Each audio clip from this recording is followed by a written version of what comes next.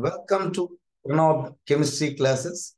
In this video, I am going to discuss about intermediate first year chemistry topic, acids, bases. In this video, this is the 10th video. In this video, I am going to discuss about buffer solutions. So why we need buffer solutions and what are buffer solutions and how to calculate the pH of buffer solutions.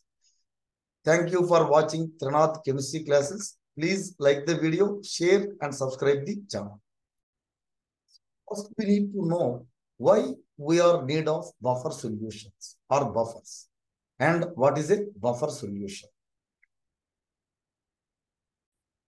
So, in body fluids such as blood or urine, they have to maintain, they will sustain it only at definite pH.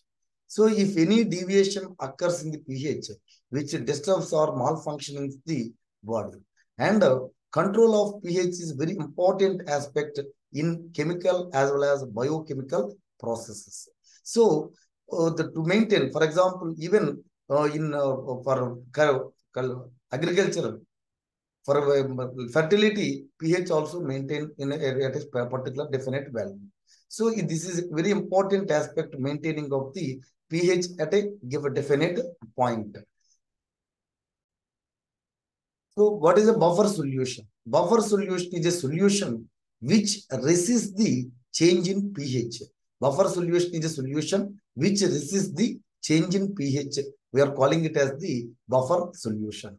So the buffers are needed to maintain the pH at constant value. So what buffers do? Buffer solutions will resist the solution is a solution which resists the change in pH.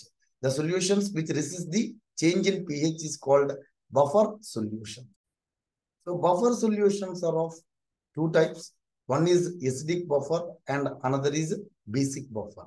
Buffer solutions are classified into two types. One is acidic buffer and another one is basic buffer. What is an acidic buffer?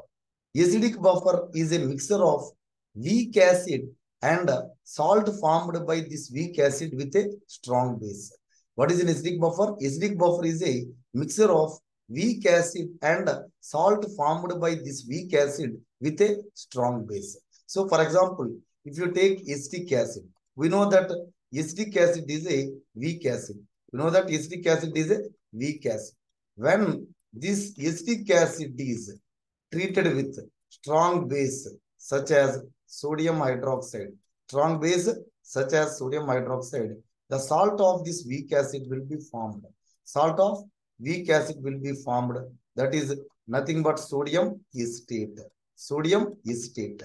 So the mixture of weak acid and salt formed by this weak acid with a strong base is called acidic buffer. So acidic buffer is a mixture of weak acid and salt formed by this weak acid with a strong base. Now, what is a basic buffer? Basic buffer is a mixture of weak base and salt formed by this weak base with a strong acid. For example, ammonium hydroxide is a weak base and ammonium chloride. This is formed by the salt. It is a salt formed by ammonium hydroxide with HCl. So buffer solution is a solution which resists the change in pH, and buffers are classified into two types: acidic buffer and basic buffer. And acidic buffer is a mixture of weak acid and salt formed by the weak acid with a strong base. Whereas basic buffer is a mixture of weak base and salt formed by this weak base with a strong acid. So pH of acidic buffer is given by Henderson's equation, and pH is equal to pKa plus log concentration of salt by concentration of the weak acid, where this Ka is nothing but the acid dissociation constant. So pH of acidic buffer is given by Henderson's equation. pH is equal to pKa plus log salt by acid, and where Ka is the acid dissociation constant.